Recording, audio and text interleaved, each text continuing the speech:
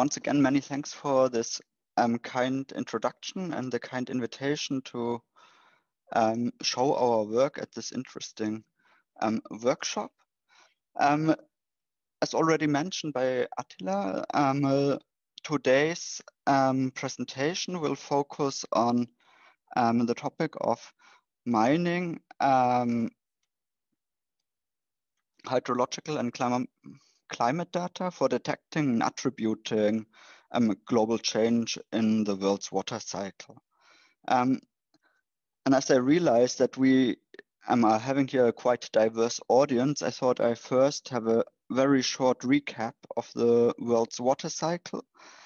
Typically, water cycles are depicted in diagrams like this, where we start in the oceans, where water is evaporated by energy provided by the sun, and then goes to the atmosphere and is then transported in the atmosphere, either in clouds or as water vapor, and also transported to the land where it finally can participate either in form of precipitation or snowfall, and subsequently hitting the land surface. And in this diagram, you see like a very detailed depictions of what might happen to the water once it has hit the land surface. So it might infiltrate into groundwater, might be stored in lakes, discharged by rivers, and so on. But there's a general problem with this type of depictions, and that is that they're very much biased, and which brings me to something that I would refer to as the bitter truth, which is the distribution of water on Earth, where the vast majority of all available water is stored in the oceans or as other saline water.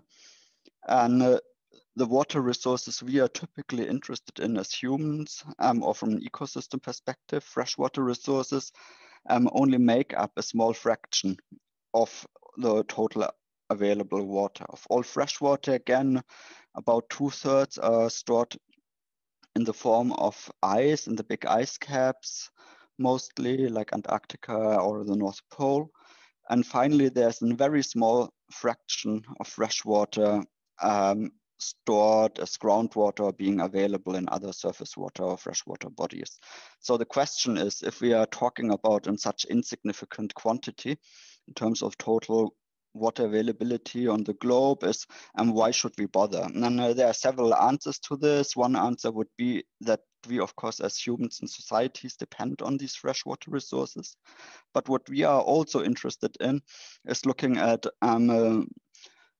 Earth system processes. So terrestrial water can, for example, act as a catalyst of biogeochemical cycles that are, for instance, relevant for understanding ongoing climate change.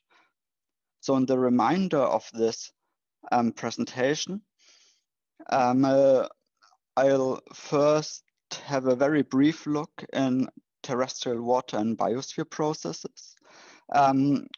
Based on this, we'll identify that some of the terrestrial water dynamics are relevant for climate change, but understanding climate change is today still impaired by a very fragmented observational record.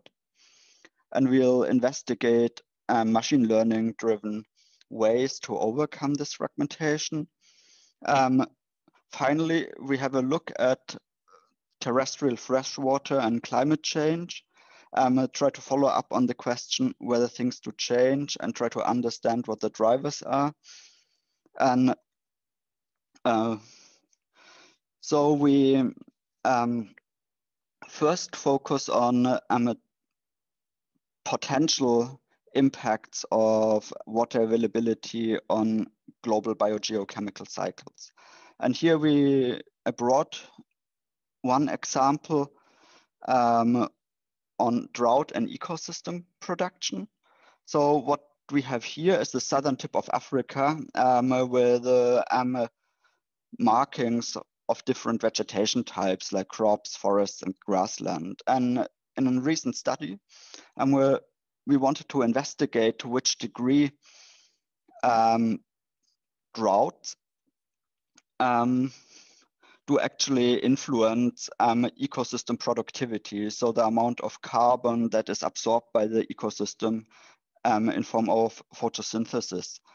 And for this, we used a remotely sensed indicator of photosynthetic activity and paired it with remotely sensed soil moisture observations and produced these drought response composites, what we called them. What you see here is on the y-axis an anomaly in photosynthetic activity and averaged over many drought events, and on the x-axis the timeline around the drought event, with 0 being the height of the drought. And we see that there is a very clear response in ecosystem productivity or photosynthetic activity to the drought. There's also some distinction between vegetation types, but this is not the topic of today's presentation. There are a number of processes relevant for understanding how ecosystems would respond to dryness or plants would respond to dryness. And there's, if we go to the current literature, 2 main mechanisms being discussed to be relevant on the ecosystem scale. The first mechanism is the obvious one. So if there's less soil water available or water available in the soil, the plants can take less water, can uptake less water, which at some point in time will impair their functioning. There's also a second category of processes that might be relevant. This is related to the CO2 uptake of plants. And as a matter of fact, plants need to open their stomata on the leaves for CO2 uptake. But while opening these stomata, they are also losing water. So they open basically their structure. And if there is a high atmospheric water demand, which is controlled by the degree of water vapor saturation in the air, and the water may evaporate from the plant directly or transpired from the plant directly into the air. And there's also some significant evidence pointing towards that this might actually be dominating the drought response of ecosystems. And it's currently debated in the literature. And we recently had a look at this, where we've again been investigating a satellite-based indicator of photosynthetic activity, this time the so-called solar-induced chlorophyll fluorescence. And we've been investigating to which degree this would decline either through soil water supply, which we found to be dominating in most regions around the world, is highlighted here by the green tint on the map, and contrasted this to atmospheric water demand, which did play a much smaller role in many regions. Processes like this contribute to an overall global scale feedback, which we've been able to discover a couple of years ago, where we could show for the first time that the yearly CO2 growth rate, shown here on the y-axis, co-varies CO2 growth rate in the atmosphere. So that's the average atmospheric CO2 concentration and the degree of growth this has every year. Correlates highly with anomalies in total terrestrial water storage. So there's a total amount of water stored on land averaged over the entire globe.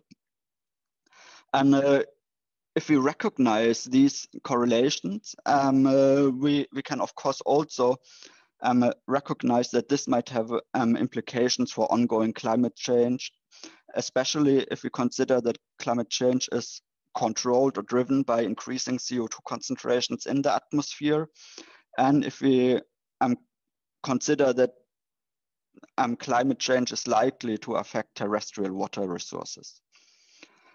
Just to illustrate this again, we have here on the left-hand side an illustration of cumulative or of the relationship between cumulative anthropogenic CO2 emissions and expected temperature increase. And on the left-hand side, we have an example for projected changes in water availability at the end of the century. And we see that in several regions on the globe, we expect significant changes in water availability, which might have significant effects on the global carbon cycle through this planetary scale feedbacks. So if this is projected for the future, there's of course the immediate follow-up question whether we can already detect such climate change impacts on freshwater dynamics at the global scale.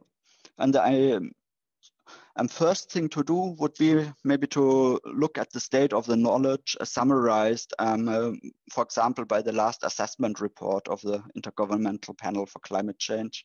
But if we go to the relevant sections, we typically find statements like confidence is low for an increasing trend in global river discharge.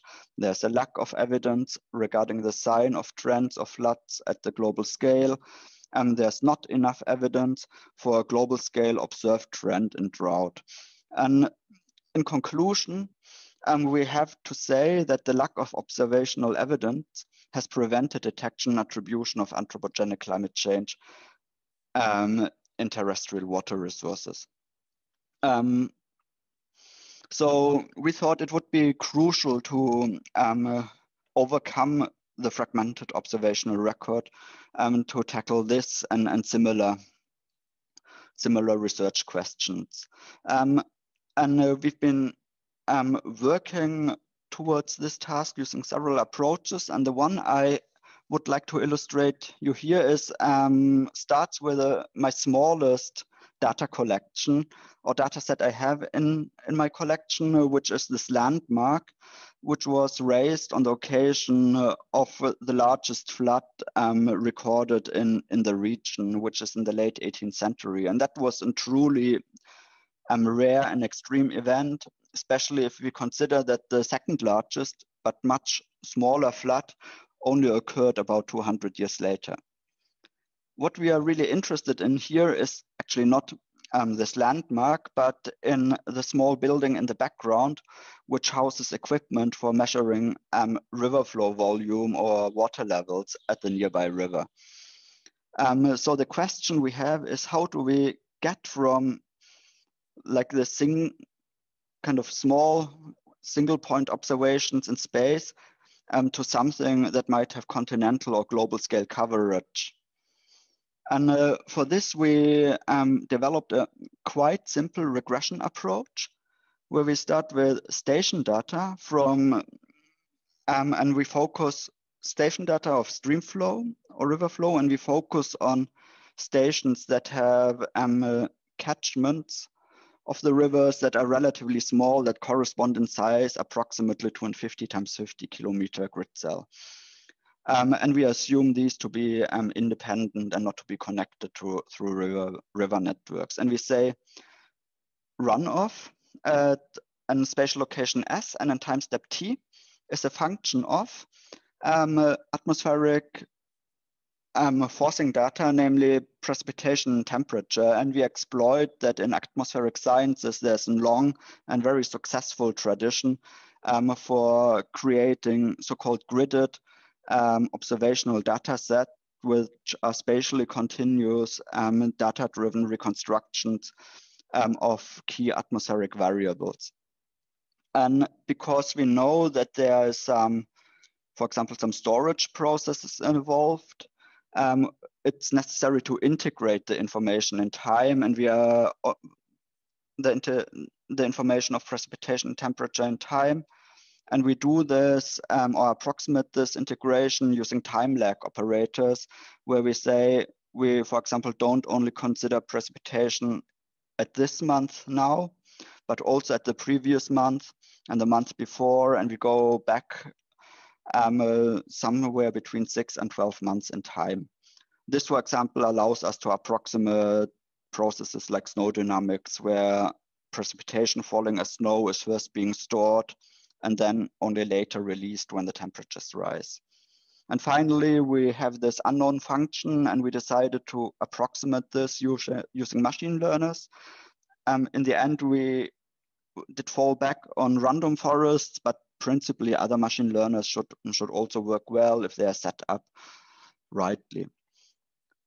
So we can train these models at locations where we have observations. And since we have predictor variables that are continuous in space and time, we can also produce predictions that are continuous in space and time. Here's an example from a European case study. What you see here is anomalies of runoff. So this is data where the seasonal cycle has been removed and where the remainder has been scaled to a unit variance.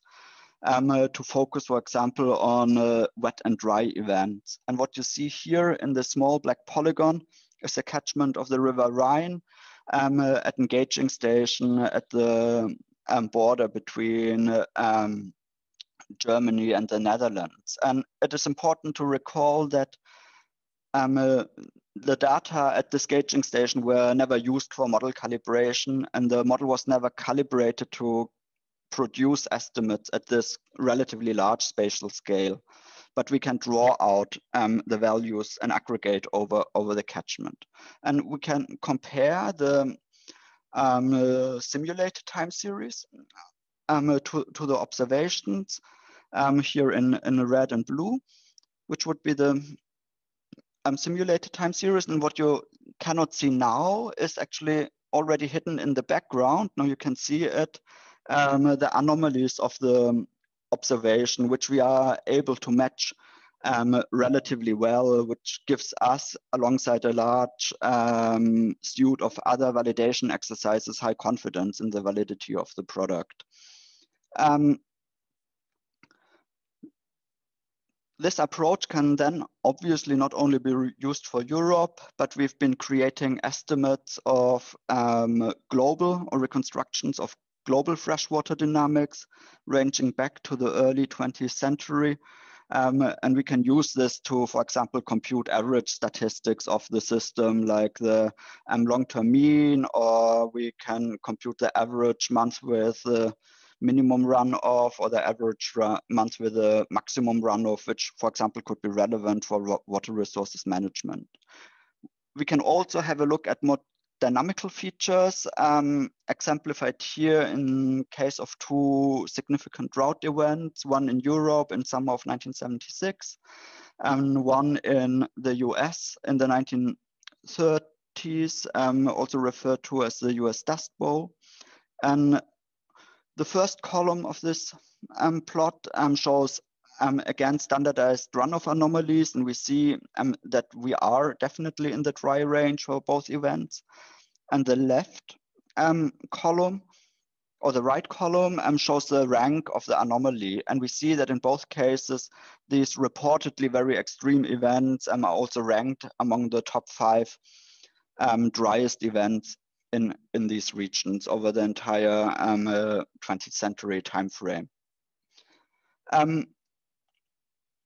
Finally, I'd like to touch up on the question whether anthropogenic climate change is already influencing observed freshwater dynamics around the globe. And before we go into an example that is based on these reconstructions that I just showed, I wanted to start with an analysis of the raw data. What we see here are trends in annual river flow at all stations that were available to us at a certain point in time. And we express trends like in relative fashion in units of a percentage change. And we see, if we go at the station level on the left-hand side, that there's a large degree of natural variability around the trends, making it difficult to extract systematic patterns. But if we aggregate trend patterns over predefined regions, there are patterns that emerge around the globe, like in significant drying in the Mediterranean or in Northeast Brazil. And the question is, what are the drivers? And the immediate follow-up question would be, is it driven by changes in atmospheric boundary conditions like water input through precipitation? And we can assess this by comparing observed trends to trends derived from independent reconstructions. These reconstructions are now built on physically based global hydrology models that are driven with atmospheric reanalysis. And we can filter the model output in such a way that it matches the observed record, and we can compute equivalent trend patterns. And what you see here is two different flavors of these reconstructions. And these correlate, the overall trend pattern, spatial trend pattern correlates generally quite well with the observations. And being a strong evidence for that these observed trend patterns are driven by changes in atmospheric boundary conditions, and not, for example, by changes in human water and land management. Leaving the question whether these changes did occur just as a consequence of natural climate variability, or whether there is maybe an externally forced anthropogenic climate change signal. And for testing the climate change hypothesis, we fall back on something called the detection attribution approach, which I'll briefly introduce here with a European case study, where we have investigated trends in European river flow, and where we see in the observations that there's a tendency of drying in the south and then tendency of wetting in the north. And this detection attribution strategy is built around the hypothesis that the observations are made up by a signal plus variability. And I go briefly through the individual terms here. So the observations are typically not station level observations, but aggregated in space and times to optimize signal to noise ratio. The signal would be the expected response of the Earth system to an external forcing. Here, this would be, for example, increasing greenhouse gas concentrations in the atmosphere. And this is usually estimated by averaging over many climate model runs. And finally, we have a term for natural variability. This is typically estimated on the basis of chaotic trajectories of climate models, a large ensemble of these, which are run using constant radiative forcing, which is held at pre-industrial levels. And I'd like to think of these as a physically motivated null hypothesis. So we have like a climate model, which is complex nonlinear dynamical system, which is used as a sampling machine to draw samples of variables we are interested in the Earth system that hopefully resemble well in terms of their average properties the true world. Inference is done by focusing on this beta, which is kind of a regression coefficient. And if beta is larger than 1, we can say that the observations in signal are significantly correlated given natural estimates of natural variability. And for this particular case, we can also show that we have significantly positive beta factors or scaling factors, yielding the conclusion that climate model capture the north-south gradient only if anthropogenic climate change is considered. And we can now go back to the initial example where we had a look at trend patterns at the global scale, and we can compare the observed trend against ESM-driven simulations that exclude effects of anthropogenic climate change, marked here as ACC, and we can compare it also to climate model-driven simulations that account for the effects of anthropogenic climate change. And we can again compare these regression coefficients or scaling factors. And again, we can see that only climate model simulations that account for anthropogenic climate change are able to capture the observed trend patterns, again, yielding the conclusion that it's quite likely that effects of anthropogenic climate change are already detectable in the observed record of river flow across the world. One limitation of this study here is, of course, that it's spatially very discontinuous. We are biased towards regions with high sampling density, which leaves a somewhat incomplete picture. So we decided to make use of reconstructions similar to the ones that I introduced before, to look at changes in dry season water availability, being defined here as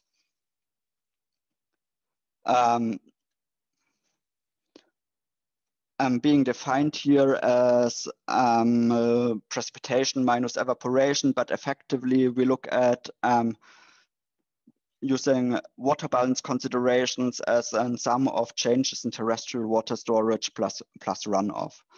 And what you see here is the observed trend pattern with regions of wetting and drying, and we see a quite high degree of spatial noise, both due to natural climate variability, as well as due to noise in the reconstruction. And we can contrast this to historical climate model simulations, which have a much smoother but a little bit similar pattern. We can quantify the similarity by simply correlating these maps. We get a correlation value which is not particularly high, but it's still there, which is here denoted in this plot as a vertical line. So that's a correlation between the observations and the historical simulations, or the mean of the historical simulations. And to answer or try to see if this correlation is significant, we say we compare it to the hypothesis that we have the null hypothesis that the observations do not contain any climate change signals. So they would behave like natural climate variability. So we can compare this to the correlation between the historical simulations and which is correlated to pre-industrial control simulations, which are samples of natural climate variability. And we see that on average, these correlations empirically derived are much smaller than the correlation between the historical simulations that account for greenhouse gas effects and the observations, again yielding the conclusions that changes in dry season water availability are very likely affected by anthropogenic climate change. There's also other detectable climate change impacts. Here's an example for lake ice duration, where we see that the observed record in black is very much followed by historical climate model simulations that account for greenhouse gas emissions, while climate model simulations that don't account for these emissions, shown in blue, don't capture the observed record. And a similar example is shown here for trends in permafrost temperatures, where we have in red an observed trend in permafrost temperatures, the red histogram being simulations that account for greenhouse gas emissions, which capture this, but if we exclude greenhouse gas emissions, like we are not able to capture the observed trend. Leading me to my conclusions. So terrestrial freshwater is relevant it's a relevant component of the water cycle, and it's a controlling factor of many Earth system processes. Water cycle observations are unfortunately sparse in space and time, but data science methods can help to fill in some missing values. And there's mounting evidence that anthropogenic climate change is already affecting freshwater dynamics globally, with potential implications on planetary scale feedbacks. With this, I'd like to thank you for your attention. I'm happy to take questions.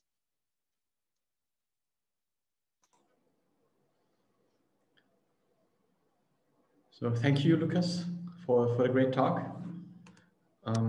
Let us open this up for questions.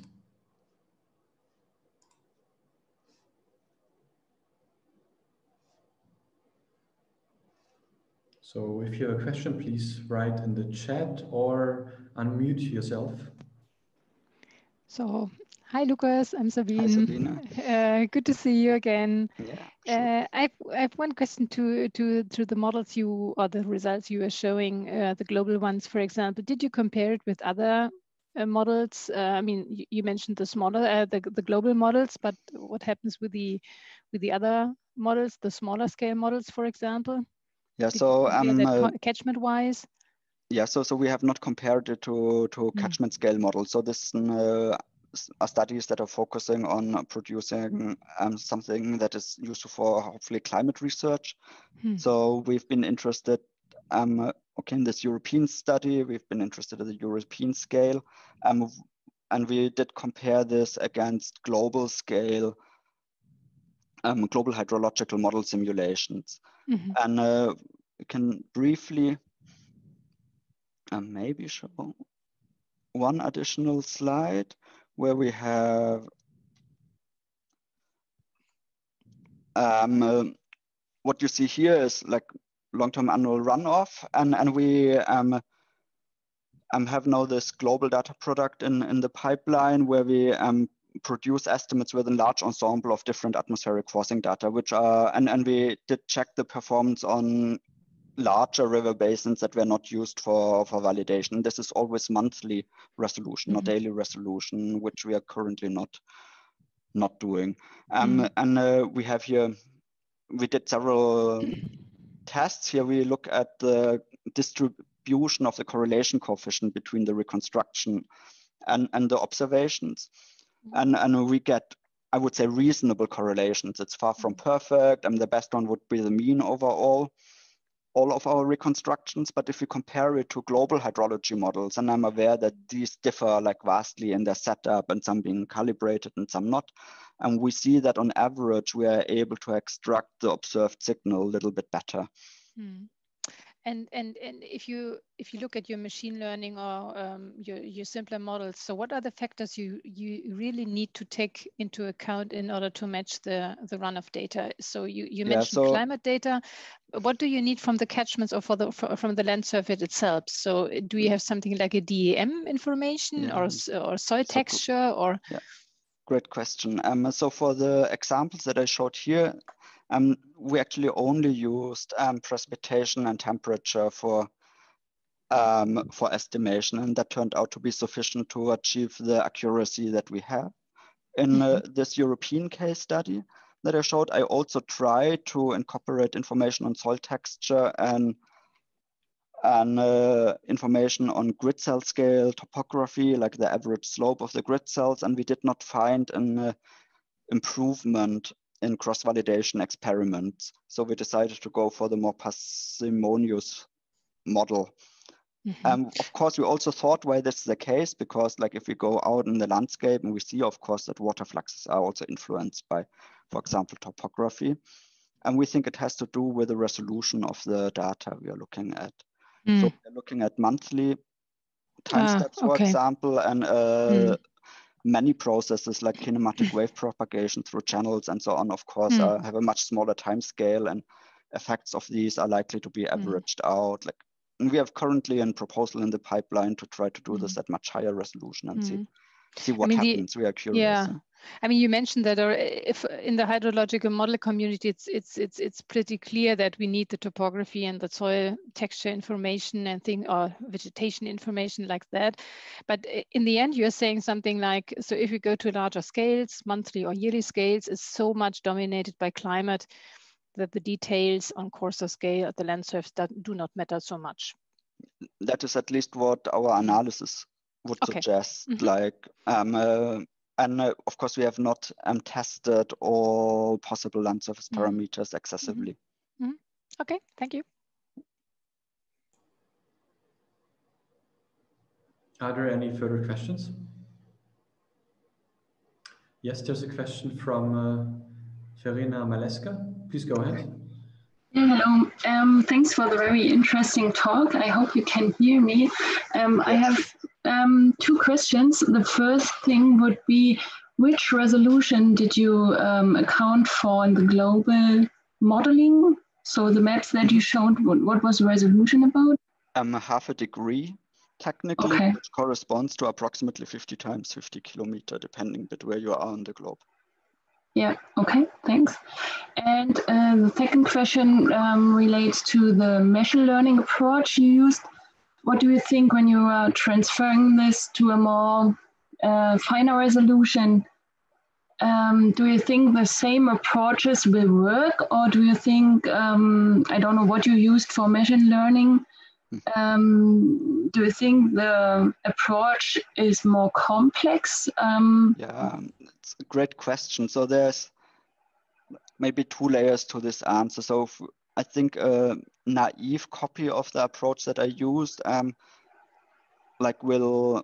would fail because of memory requirements. So you might remember that I had to embed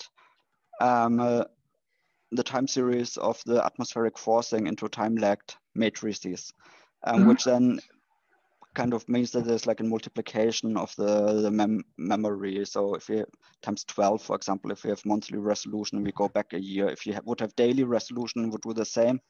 That would be times 365, which then can make memory requirements difficult. But there are some studies now emerging over the last couple, 2, 3, 4, 5 years, where people have been using, for example, LSTMs to model daily resolution stream flow, also with also across different spatial locations. So where you would be able to predict a new location once you have trained on a couple of other locations. And this work is actually pretty promising, and we are also following up on this, observing this with great interest. Great, thanks.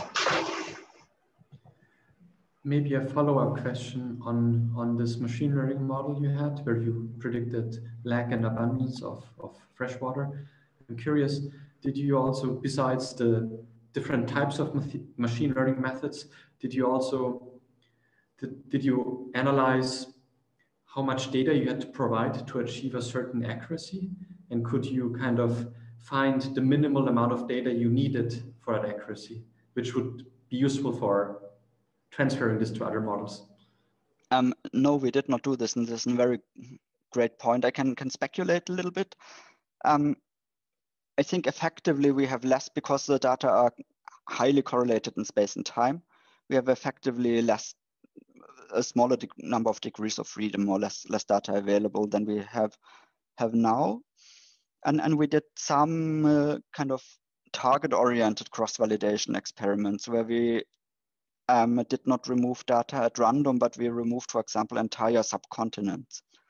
And of course, we see then that the performance of the model drops if we remove spatially very correlated regions, but it does not drop endlessly. So, which could be an indication for that we might be able to do well with less data, especially if the data, we keep enough.